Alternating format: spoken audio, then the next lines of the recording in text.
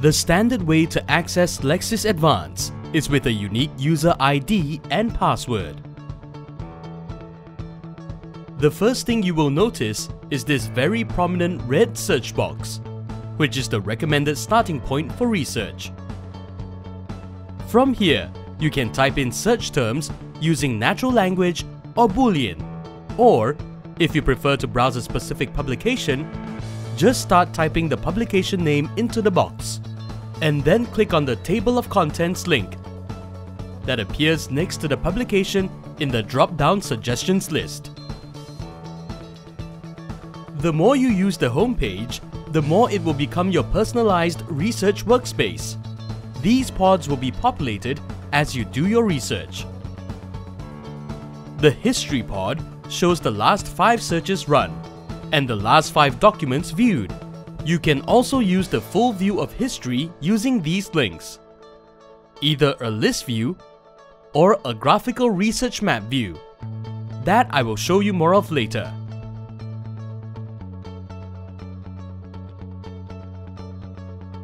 The Favorites pod can be populated with your selected search filters and publications. From here, you can add a publication as a filter or browse its table of contents. Work folders can be created and named however you like. You use these folders to store your own saved and annotated copies of Lexis Advance documents, and you can access your most recently used folders from this pod. We will have a closer look at work folders shortly.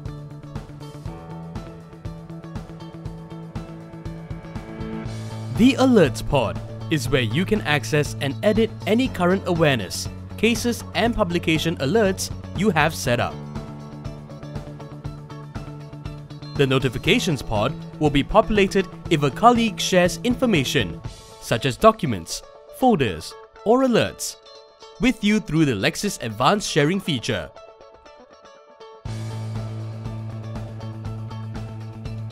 Latest Updates provides access to the latest release notes on our Knowledge Network Learning Resource Center. The Support pod links you to tutorial videos, detailed help files, and customer support number.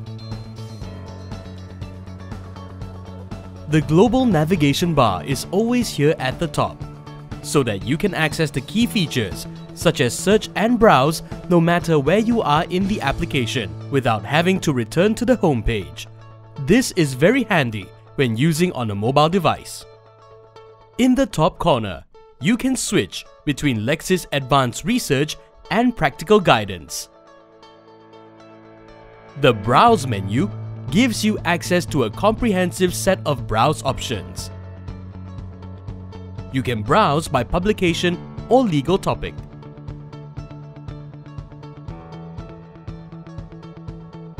If you are on any page other than the home page, the search box will appear here in the center of the bar. History can be accessed here. The More menu provides access to folders, alerts, settings, and help.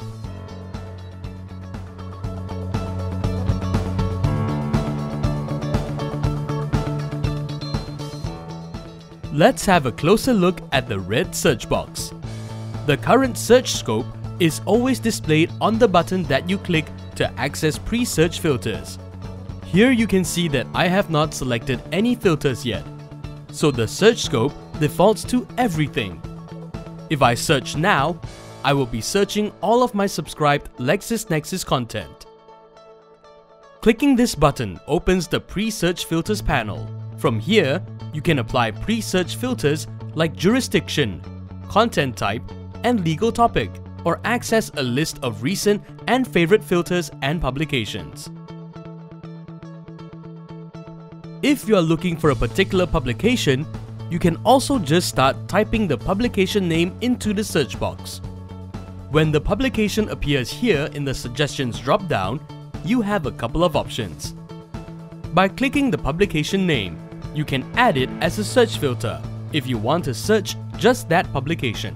You can click this link to browse its table of contents. From the table of contents, click this star icon to add the publication to your favorites list on the home page. The red search box is the quickest way to search. Let's say I'm looking for the Semenye-Jaya decision. If I type in Semenye-Jaya, select the word wheel suggestion and hit search. Here is the judgment I am after.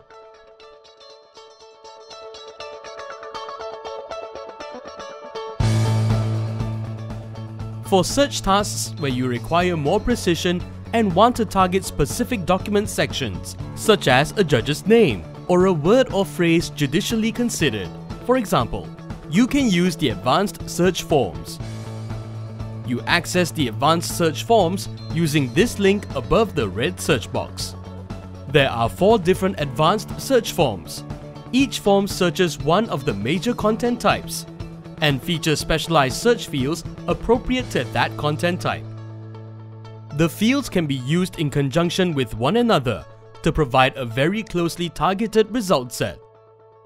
For example, I might search for constitutional law cases heard by the former Federal Court Judge, Gopal Sri Ram.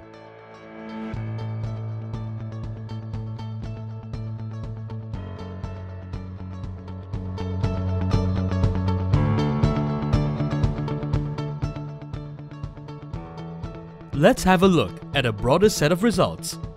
For example, I'll search for forged transfer. This is the results view. The first thing to notice is that results are organized into high-level content types. This is so that specialized relevance ranking algorithms can be used for each content type to ensure an apples-to-apples comparison of documents. Use these links to switch between results in the various content types. By default, you will start in the cases results. You can change this Start in content type in the settings menu.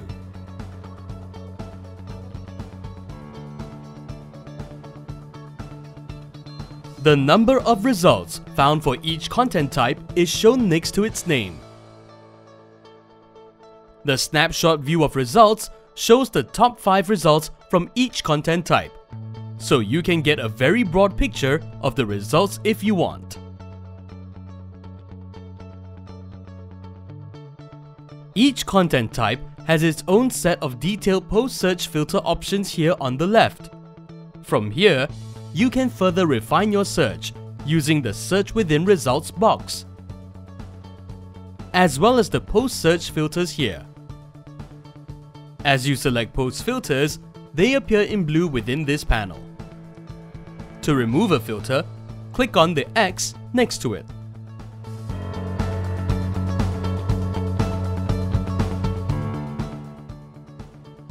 Let's have a look at a document.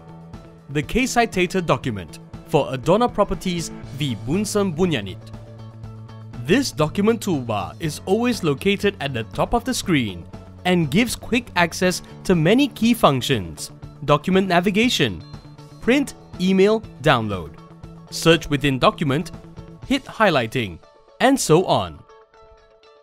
One of the newest features we've added to the Case Citator document view are these graphical table summaries. These let you filter the table by court, year, judicial treatment, or a combination of these. This delivery toolbar is how you print, email, or download a document or send it to Dropbox. If you highlight text in the document, you will find this pop-up menu allows you to highlight the text and add your own annotations. Once you have added annotations, in order to keep them, you will need to save a copy of the document to a work folder using this Save to Folder icon. Let's do that now. I'll highlight some text, choose Annotate, and add some text.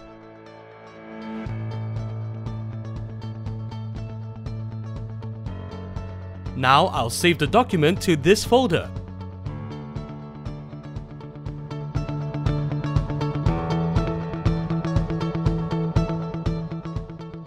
I am now looking at my personal copy of the document in my own work folder.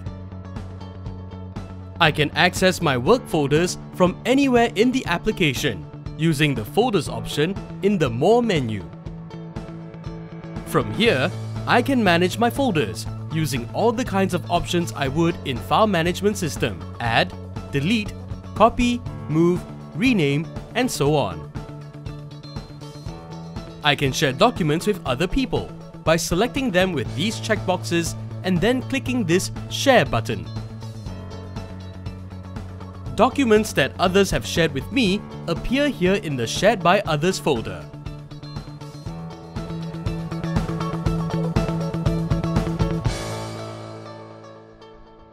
The last thing we will look at is Research History. History can be accessed from the global navigation bar. This is the list view of history. This list can be filtered and sorted in many ways, just like search results can. The other view of history is the Research Map. This shows a summarized graphical view of your research, organized into trails of events.